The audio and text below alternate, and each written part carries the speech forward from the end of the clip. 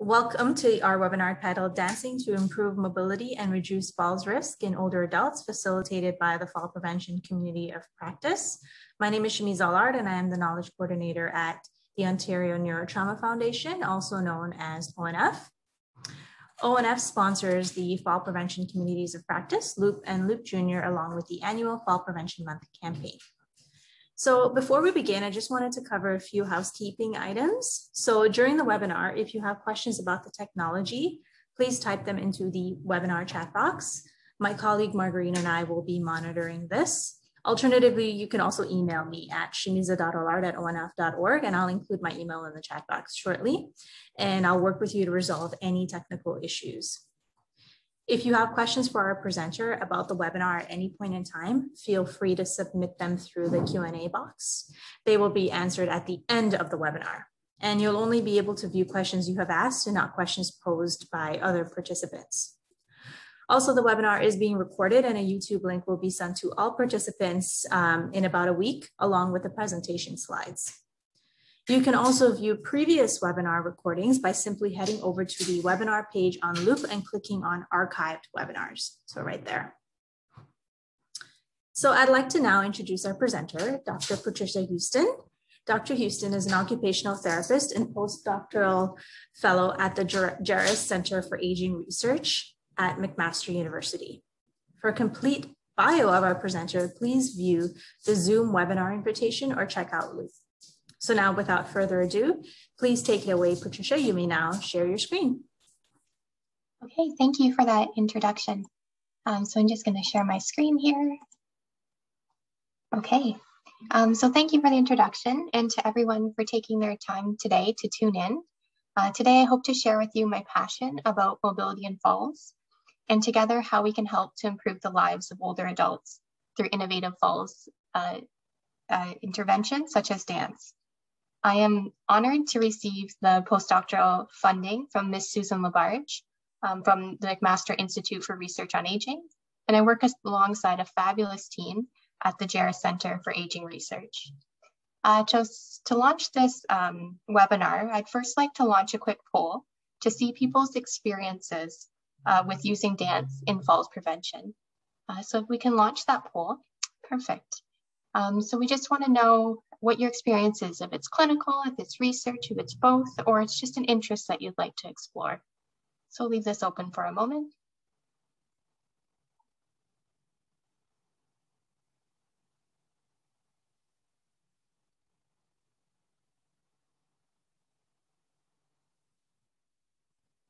Okay, so we can see the results on the screen here. So about 27% of people are clinically, it's a clinical interest that they've used it, and 70% it's a new area that they'd like to explore. So this is a great session because I'm going to be providing lots of background information about how to use dance as a falls prevention activity. Okay, so I'm just for the bandwidth, I'm going to turn off my camera here, but you should be able to see the slides. Okay, so for this presentation, I'm going to cover the key concepts of balance, mobility, and falls, and also the evidence-based recommendations for falls prevention. I'm also going to talk about our new program, GERAS Dance, and how we're using that to prevent falls in older adults. So functional mobility is a concept that we use in occupational therapy to describe mobility during activities. Mobility is foundational to occupational engagement, and balance is the foundation for mobility and underlies our ability to independently engage in daily activities. However, our ability to maintain balance is often overlooked until we experience a problem, whether that problem is difficulty getting out of bed, rising from a chair, or walking on an uneven surface. So in order to understand balance, we first need to understand two key definitions, the center of gravity and also the base of support. Yep, I can turn on my camera, just one moment, please. There we go. No problem. So in photo A here, we can see that the center of gravity lies approximately anterior to the second sacral vertebrae and is located at the base of the back in anatomical position. This line of gravity is important to understand as we visualize a person's ability to successfully maintain balance. And when the line of gravity exceeds our base of support, that's when a reaction is needed in order to stay balanced. So when the line of gravity is within that, so that when that blue line is within the base of support, a person is stable. But when the blue line, the center of the line of gravity, goes outside of the base of support, that's when a person becomes unstable. So when we compare photo A to photo B, we can see that a larger base of support in photo B increases the amount of room where the line of gravity must move. And so there's a longer, there's more area and distance where it can fall outside of the base of support. Also, in photo B, the center of gravity, a lower center of gravity, increases stability. And it's unlikely that you'll fall outside of your base of support when it's lower. So there are three main systems that are required for balance: the central nervous system, the musculoskeletal system, and also our sensory systems. So for balance, we have something called postural commands that send predictive feed-forward control. So the central nervous system consists of our brain and our spinal cord, and this sends postural commands to our muscles. This generates patterns of muscle activity in order to regulate our center of mass within our base of support. Information about our body position in space is then sent to the somatosensory system. We also receive sensory information from our visual and vestibular systems. All this information, so the sensory information generates feedback to send to our central nervous system. And this is called reactive feedback, and it's used to update or correct movements to maintain balance. So to summarize, our central nervous system sends that predictive feed-forward control, which is that pre-programmed muscle activation.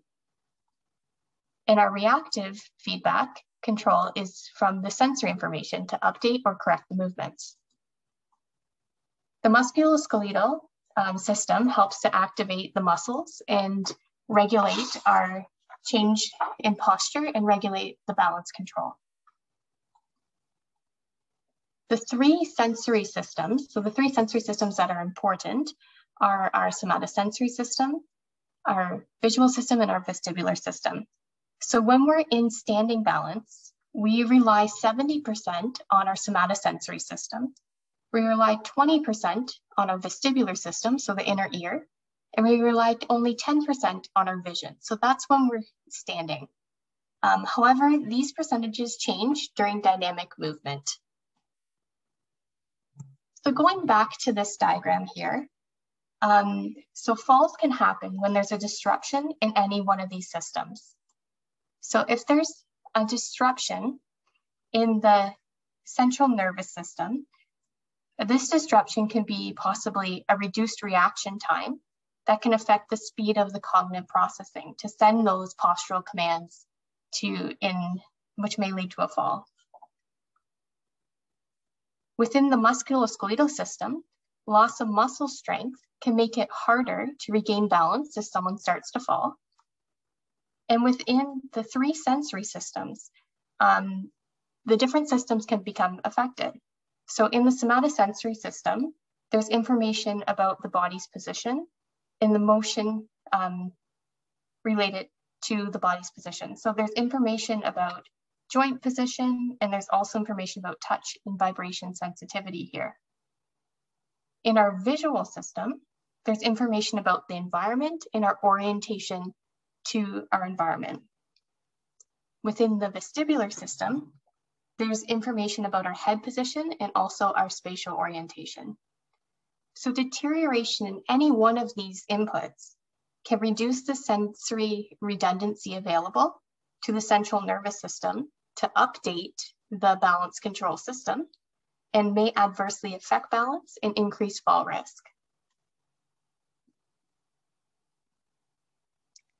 So there's also different types of perturbations that can happen, so external factors that can affect someone's balance system. So the first one is a mechanical perturbation. So mechanical perturbation is when there's forces acting on the body, so due to body movement or interaction with an environment. So an example of this one would be, say if you were walking in the mall, pre-COVID of course, and someone ran into you and you got bumped into. So that's your musculoskeletal system is interrupted, and that can lead to a fall. There's also something called information perturbation. So this is a transient change in the nature or orientation of information available. So an example of this would be our visual system. So walking in a dark room at night. So we have less information to send that reactive feedback. There's also somatosensory system can be affected. So walking on the beach, there's an uneven surface, and that can cause less information or distorted information being sent to the somatosensory system, which distorts the feedback and perturbates the whole system. So there's increased risk of balance impairments or balance unsteadiness and a fall. The last one here is physiological perturbation. So physiological perturbations affect the central nervous system itself. So this can be a transient event, such as the neurological control, possibly postural hypotension or a stroke. Something that happens within the brain or the spinal cord itself that can lead to a disruption of information.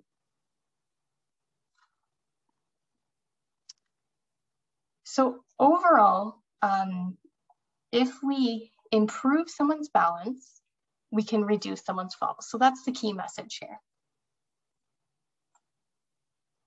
And we know that falls are a major concern in Canada, and falls are the leading cause of injury among Canadians.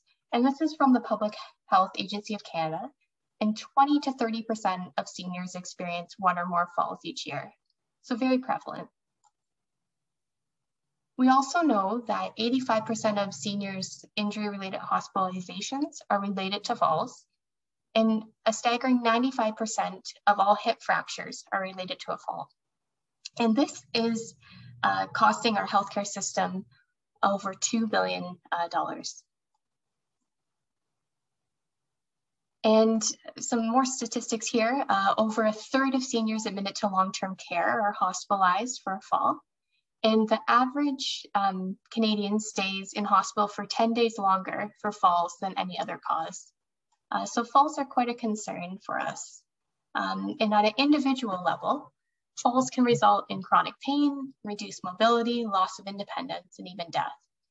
And 50% of falls happen within the home environment.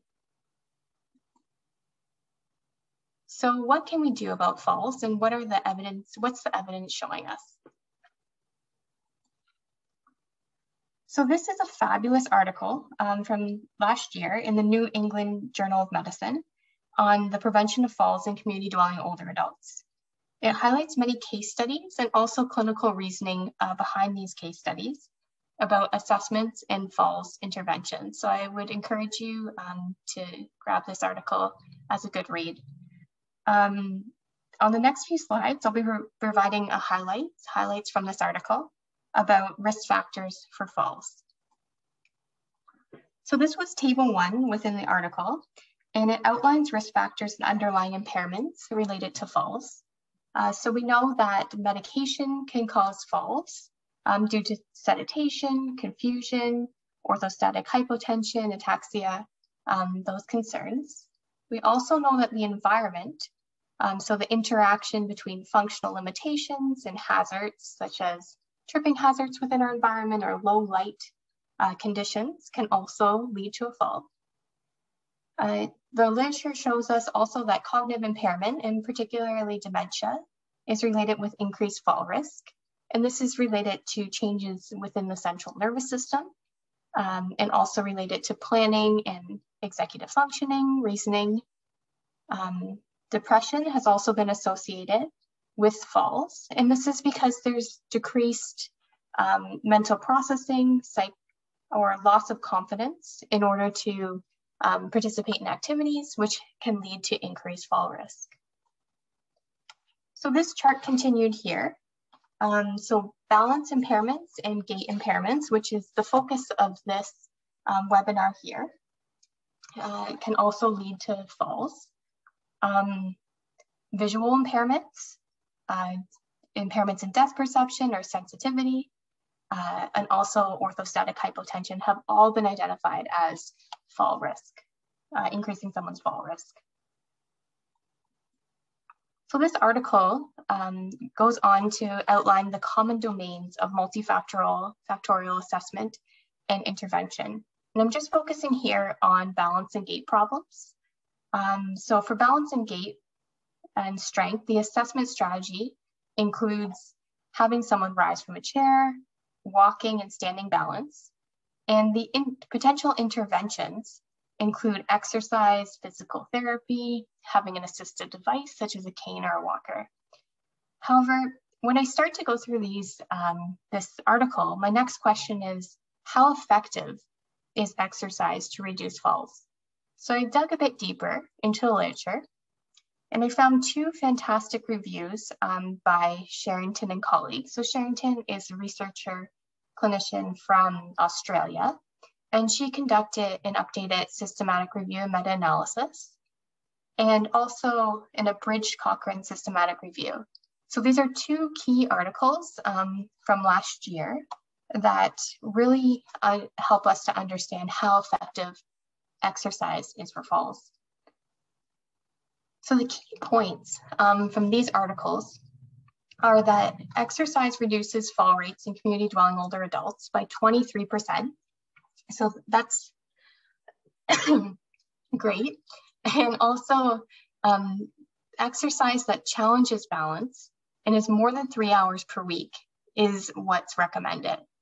And the third recommendation was balance exercises plus functional exercises plus resistance exercises reduce falls by 34%. So we want to be looking at multifactorial exercise interventions.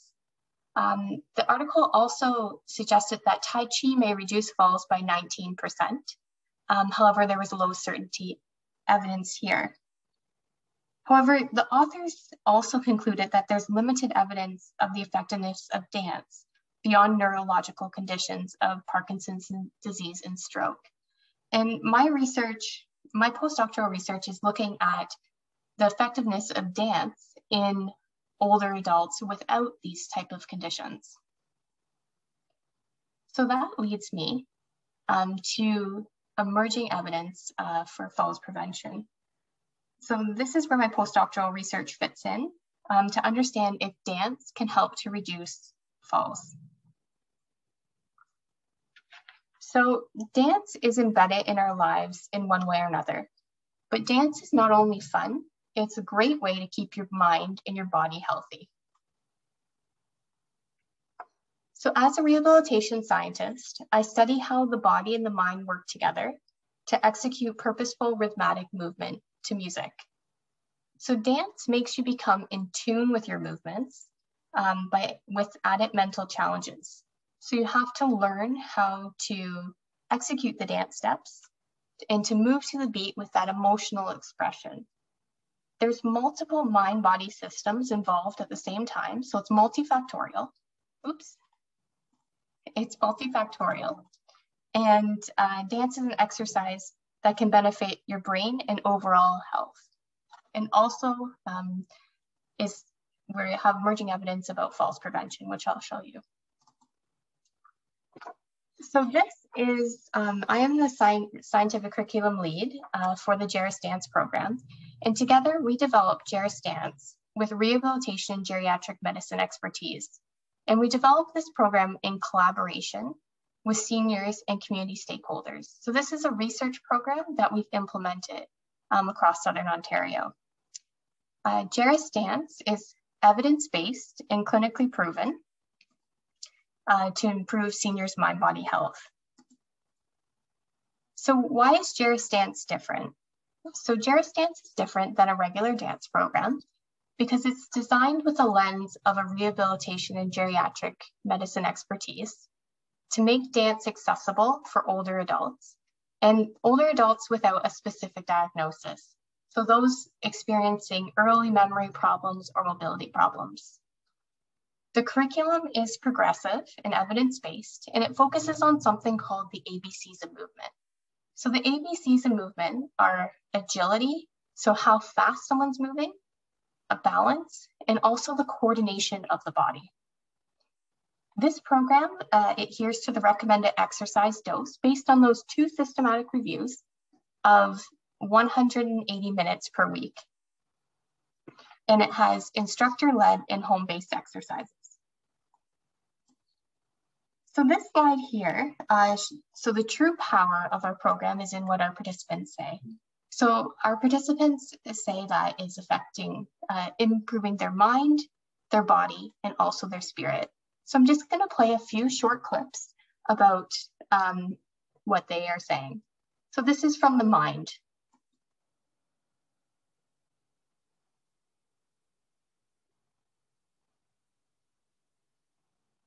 So these were participants from our in-person classes prior to COVID. Okay, so we just have a little bit of problem with the, okay, so I'm just gonna reshare my screen 1 second so we can get the audio shared. Sorry about that. So I'm just going to close this, share audio sound.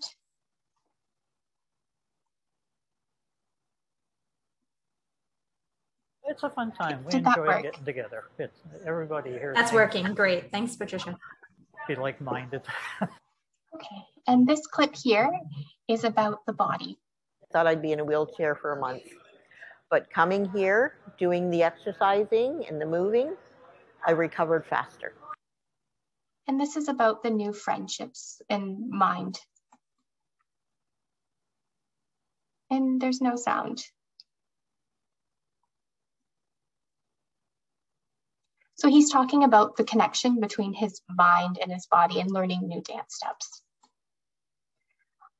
So the GERAS Dance program has been extended across Southern Ontario and in the YMCA locations. We have 28 instructors trained and also 430 older adults participating in the program. We've also currently adapted the program to virtual delivery, and we have some opportunities if you'd like to extend this program into your center.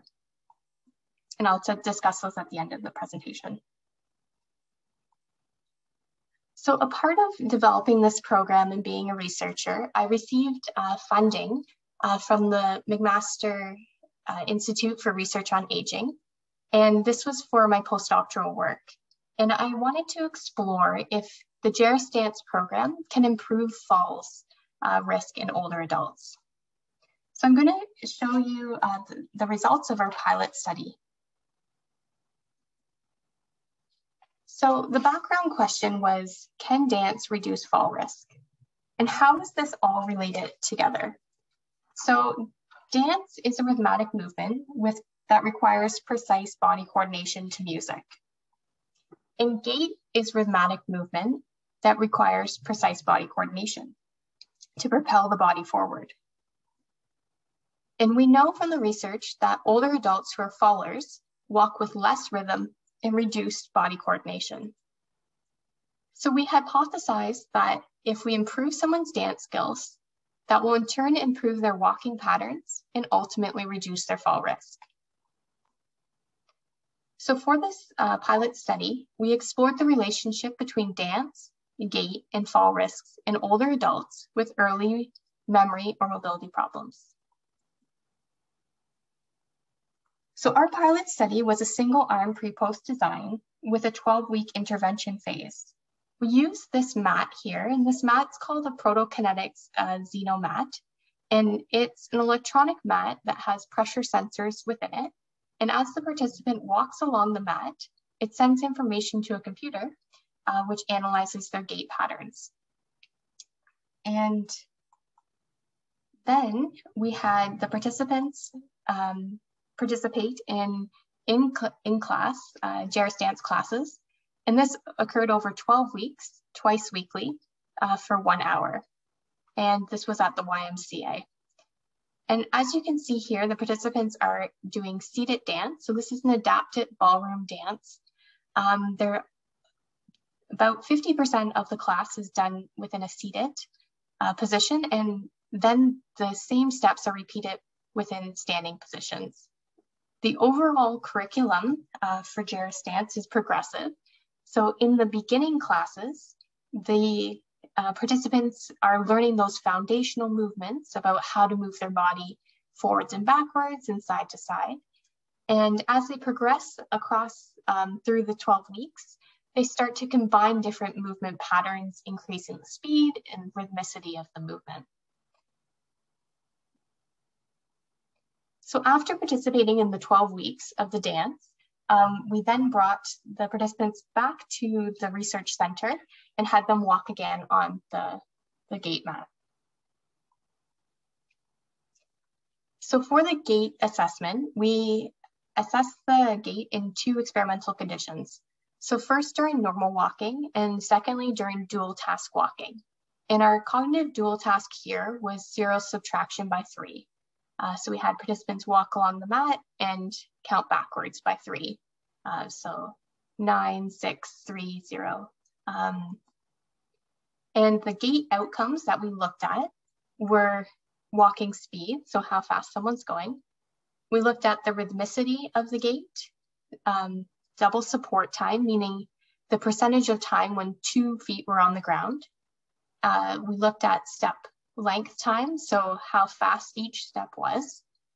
And we looked at coordination, so how long the steps were, so step length, and the distance between both feet, so the step width. We analyzed this with separate 2-way repeated measure ANOVAs, having 2 time points, so before dance and after dance, and having those 2 different cognitive load conditions. So just normal walking and then having that 0 subtraction by 3. So this was our participant flow. So we had originally 30 participants recruited and screened to participate in this study. And these were from both clinical referrals and also from our community partners from the YMCA and Alzheimer's Society. One person was not interested, 3 were busy, 1 had a conflict in time, and 2 had transportation issues. So that left us with an N of 23 people. 2 people dropped out before starting the intervention due to a change in availability. And throughout the 12 weeks, we had 5 individuals drop out of our program. 1 said that the class was too easy for them. 3 had family members that became ill, and 1 we did not know. So our total in the study was 16 who did pre and post-test assessments, which is adequately powered to assess gait, these specific gait measures. So the attendance of the program was 83% overall. So attending 20 out of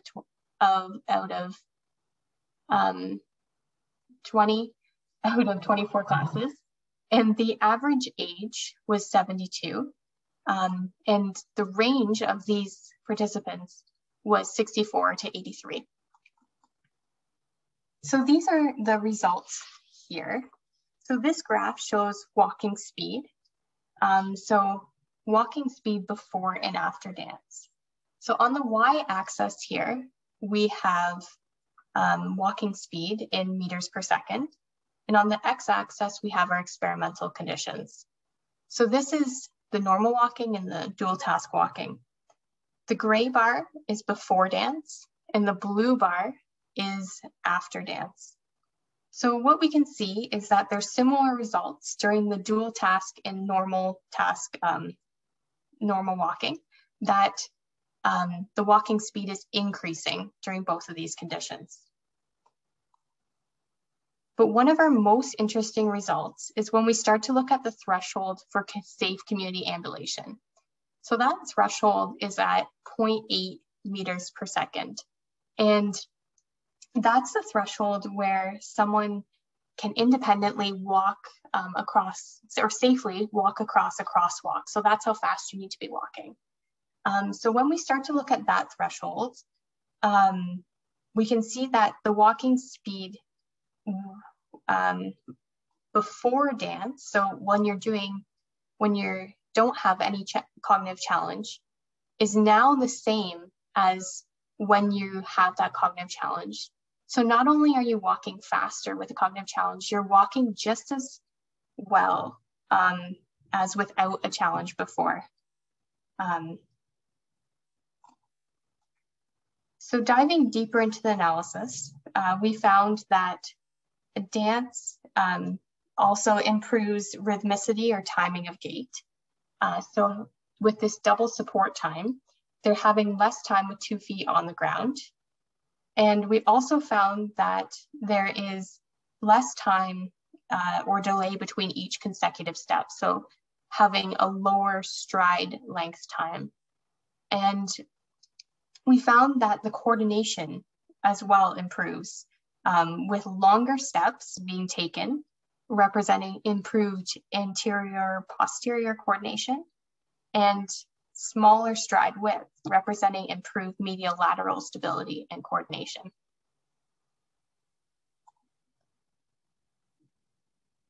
So bringing all these results together, this is a representative profile from the Protokinetics Center Xeno Walkway.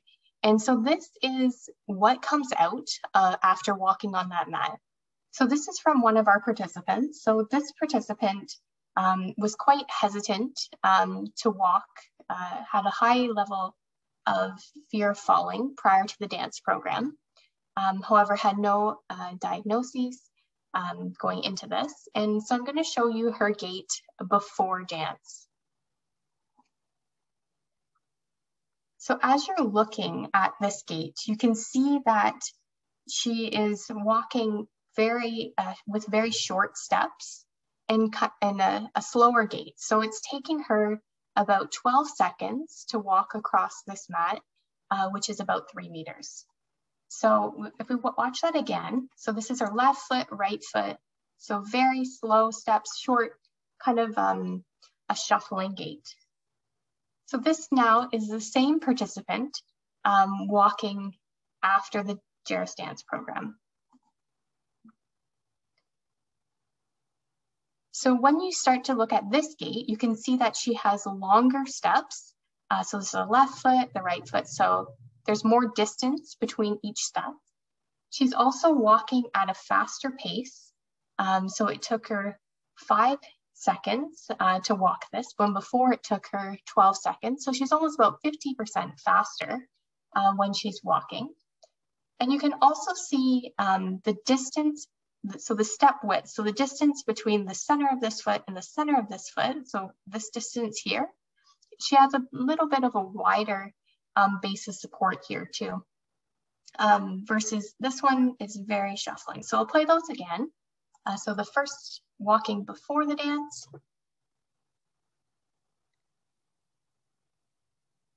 And again, walking after the dance. So we can see a dramatic improvement here. And this, although this is only one participant, we saw these results across all of our participants, and that GERAS dance is leading to faster walking, better rhythm, and better coordination in our pilot study.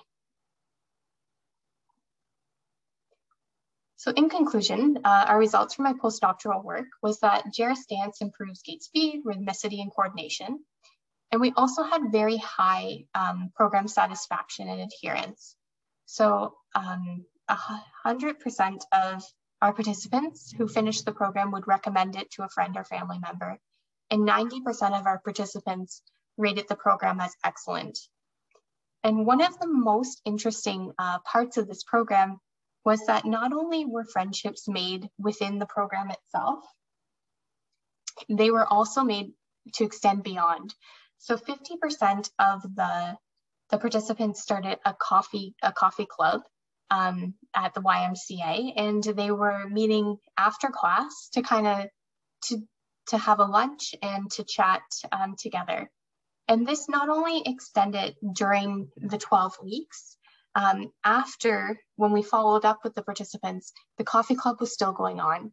So there's something very special that happens during a dance intervention. So our next steps, the GERAS Dance program of research, we are conducting RCTs, we're looking at cognitive function, we're looking at frailty as well.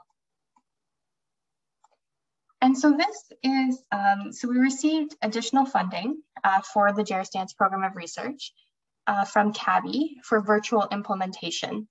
So this involves live stream classes on an iPad twice weekly for 1 hour. And our program has been shortened for the live virtual implementation to 6 weeks.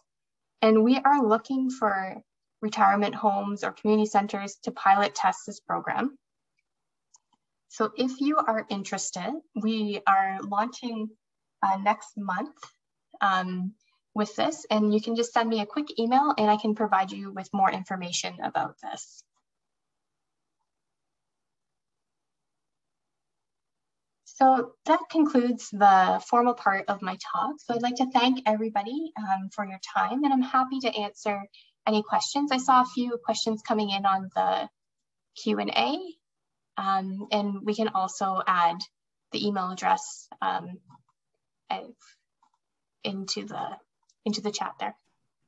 Great. So before we do that, I just wanted to thank Patricia for this really wonderful presentation and for sharing, obviously, extensive knowledge of how dancing can indeed reduce fall risk. So thank you for that. As you mentioned, we did have a few participants submit their questions in the Q&A box, but also the chat box. So participants, I do encourage you, if you put them in the chat box, please put them in the Q&A box so we can kind of plow through the session. So again, also thank you participants for doing that. So let's go ahead and do that now. So Patricia, did you want to read some of the questions that you saw? Yep, so just let me open the chat box. Yeah, and take your time, no worries. Yes, thank you very much. Okay, so I see that we have a question here from Simon. Thank you very much for asking a question. So the question is somatosensory also called proprioceptive? So proprioceptive is a part of the somatosensory information. So proprioceptive is linking to joint position. And there's also within the somatosensory system, cutaneous information. So that is touch and vibration sensitivity. So both proprioceptive and cutaneous information link together to make the somatosensory system. Thank you. So our next question here is from Deb, and it says, where can I become certified as a GERAS dance instructor? So great question. We have a certification program. If you can send me an email, I can link you up with that. Currently, we have certified instructors within our program of research. So you can become an instructor within the research. Is there any available, sorry, next question is from Dan. Is there any available dance programs within Perth? So right now we do not have in-person classes within Perth due to restrictions for COVID. However, we do have the virtual implementation, and we can share my email if you are interested in becoming interested in that. Okay, so I think once you click the questions, they're going away. Okay. Yeah, so any questions that you've answered already will go under the answered column. Oh, okay, fantastic, thank you. Yes. And just like the question was interesting. Okay, so will this program be, so another question from an anonymous attendee, will this program be offered across the country, and will there be available training as an instructor? So yes, we're hoping to scale the program across the country. With the virtual implementation, for sure we can have that. So if you want to be a part of our CABI implementation, please email me. And would you be able to add my email to the chat box so people can have it there? can just go back on the slides actually. Yes, and also I'll include this information whenever I send out the webinar recording and slide deck. Okay. So there's another question from Nikita. So thank you for the great presentation. How were older adults involved in the dance program design? So we received funding for this from MIRA, so the McMaster Institute for Research on Aging, and we used a co-design process working with the older adults to pilot test the program. They were involved in helping us to pick the music that resonated with their cohort. So we found that music from the 50s and 60s was most beneficial for this cohort and something that they really enjoyed. The seniors were also involved in pilot testing the dance moves. So some of the dance moves, from an evidence-based perspective and a motor control perspective, we thought that they would be great, but however, in actual implementation, the seniors didn't enjoy certain moves, so we modified them to make sure that they were accessible for all participants. Thank you for the question. So there's another question from Anonymous, and it said, will there be a recording? Yes, there'll be a recording, and that will be sent out. So there's a question from Frankita. So at our day program for persons with dementia, could one of our staff be trained to lead the program and implement the program? Yes, so we can have that within our virtual implementation. So if you're interested, please send me an email. Thank you. So Jacqueline also is asking about the virtual implementation. Yes, so I'm happy to, with this CABI funding, we're able to pilot test the program, so expand it to different areas. Thank you so much for all the interest in the GERAS Dance program. Okay. So there's a question here from Angelica. So thank you for the informative presentation. Have you identified any barriers to implementation, such as hesitancy to participate due to fear? And if so, how have you navigated this? So when recruiting participants, particularly from clinical settings, there has been some hesitancy to participate in dance. We do allow within the in-person sessions for caregivers to attend the classes with the individual to help increase the level of comfort there. Okay, so there's lots of questions coming in here. So a question from Dan, how long is a typical dance session? So our in-person sessions, actually both in-person and virtual sessions, are 1 hour in duration. But we do include time for socialization. So the movement component is about 40 minutes.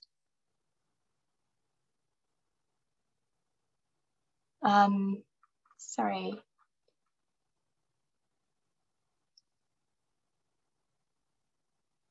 Okay, so Laura has asked a question here. Is the class completed in sitting? So we have both seated and standing positions in GERAS Dance.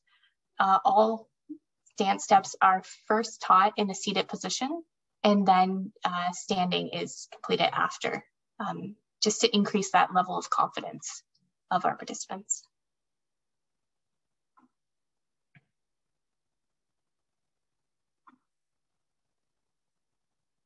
Okay, Deb is asking here, is there a cost to participants? So at this time, there is no cost for participants as this is funded research. So in the spring, summer implementation, there'll be no cost as it's part of a research program.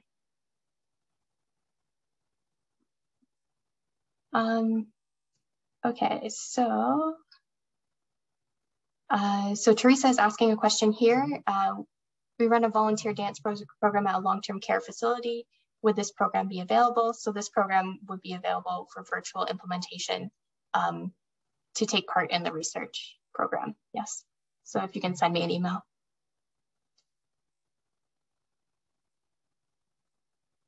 So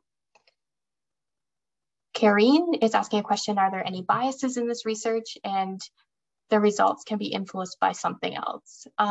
So definitely, these are pilot studies that I presented today. So there was no control group. However, pilot studies are very important to understand the feasibility of dance interventions and interventions in general. Biases might be just participating in exercises might have boosted mood in general. However, our objective measures of gait by the gait mat are pretty robust, and so we would expect the same results in a randomized control trial. Simon is asking, do you have any recordings of the class for us to see? So you can visit the gerascenter.ca website, and we have some previews of preview videos as well.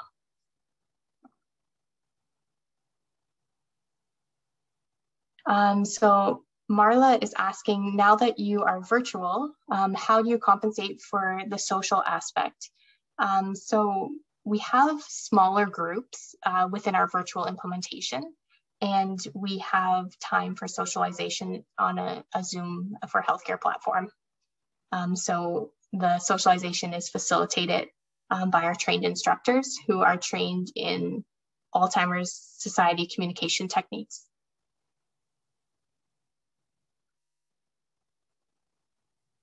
So Helen is asking if the virtual would be available in Vancouver. Yes, that can happen as well. So our virtual implementation in the study can happen anywhere across Canada. Okay, so another question here from Danielle. Does each person have an individual assessment completed before they partake in the program? So for our research study, yes, we do have individual assessments taken before they partake, both within our virtual and our in-person sessions, because we want to understand the effectiveness of the program. An anonymous question, do you have any First Nations communities participating in the program at this time? Currently, we do not have any First Nation communities. However, this is something that we would be happy to facilitate. So Maria Claude, thank you. Very interesting, innovative project. Is there a maximum number of participants per session? So within our in-person sessions, the maximum capacity aligned with healthcare and safety regulations at the YMCA was 25 individuals. Our online sessions, we have about 15 people maximum. I think there's, so is there any more questions in the chat? So I was trying to keep up. There were a lot of questions that we had going. So I know there are a few, and so I know there's a couple about email addresses. So I'm going to dismiss those. So we already shared that. One individual had asked, and apologies if you answer this, but are your facilitators trained from specific profession? So yes, the GERAS Dance instructors complete a certification course, which we have developed. All of our instructors have a fitness background currently. And is the formation to become certified instructors going to be available also in French? Another individual asked this. We are working on that currently. Right now, it's only available in English. Great. So one individual asked, and I think you kind of touched on this, but I guess this is more in the realm of post-COVID. So are the virtual sessions, will they be continuing post-COVID restrictions, whenever that may be? That is the vision. I hope that because the virtual sessions provide an additional opportunity for people to engage in exercise. So I think it's very important. We have to show that they're effective. So that's what the research is about. Great. And do you have any physiotherapists as part of the team? My apologies. Yes, so physiotherapists were involved in the development of the program.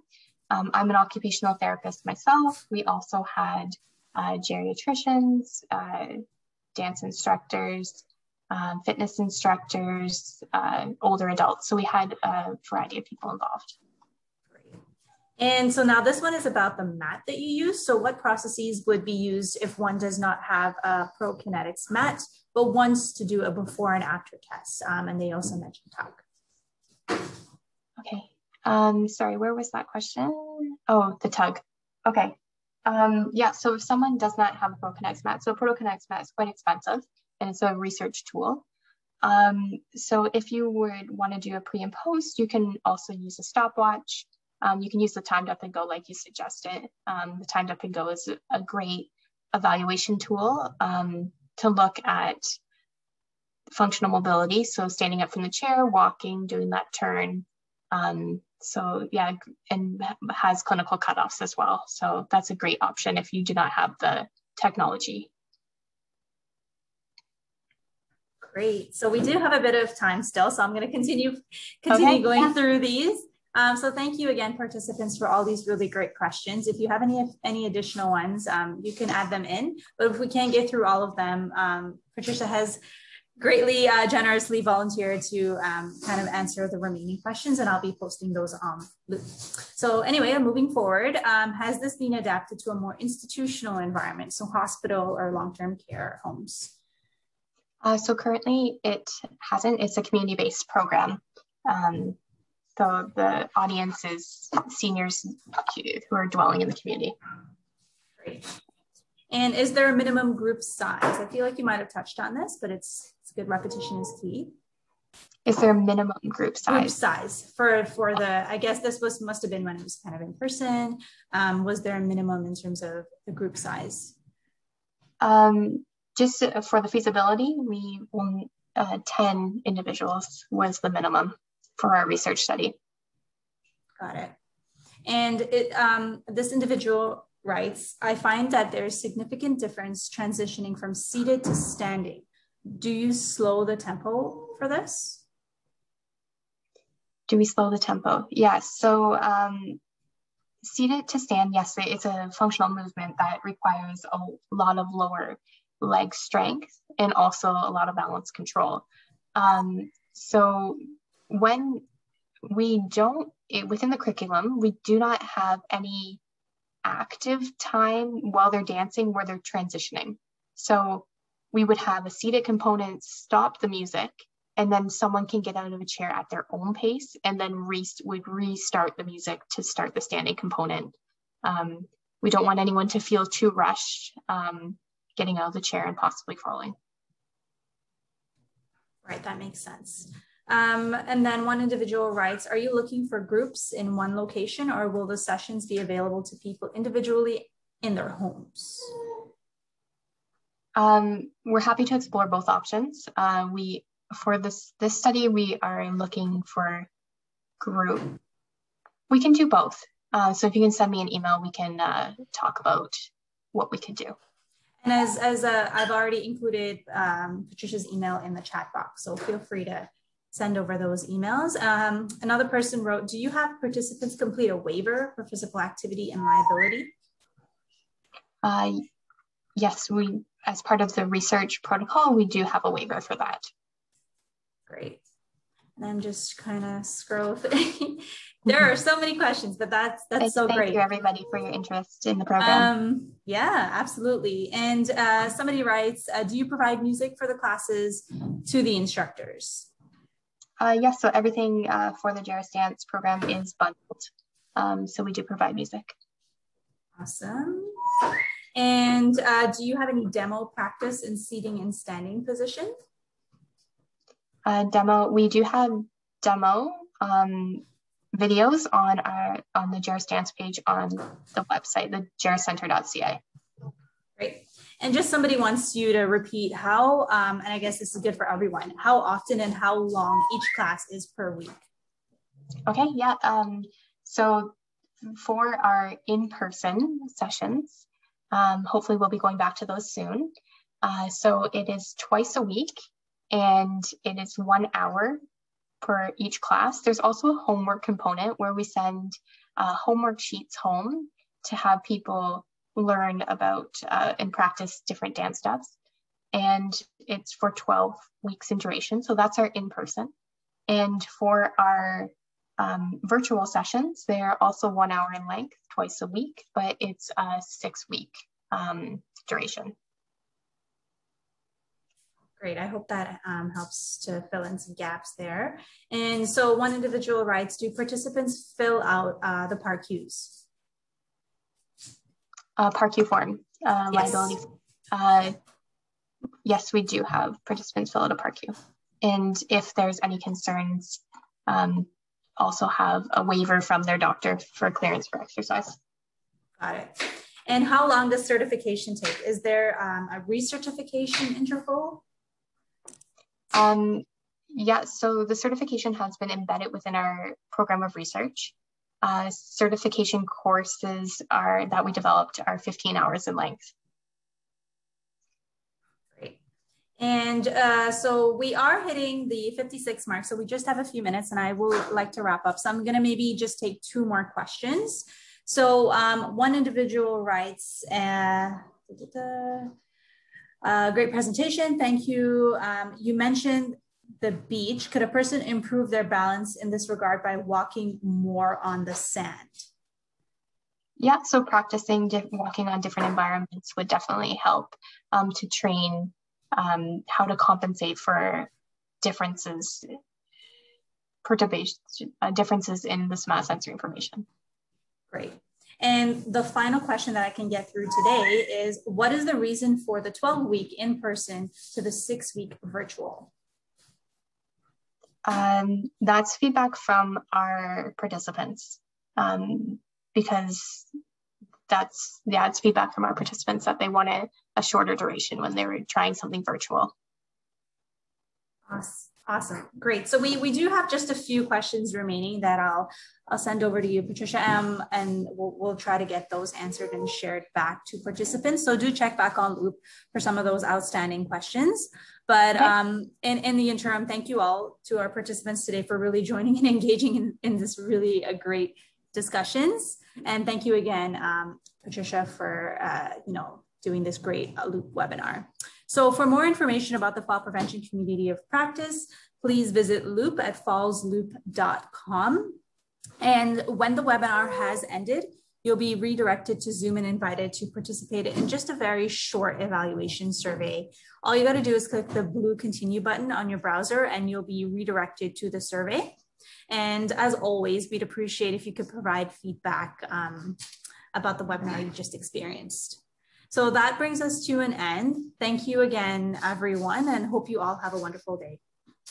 Thank you. Thank you.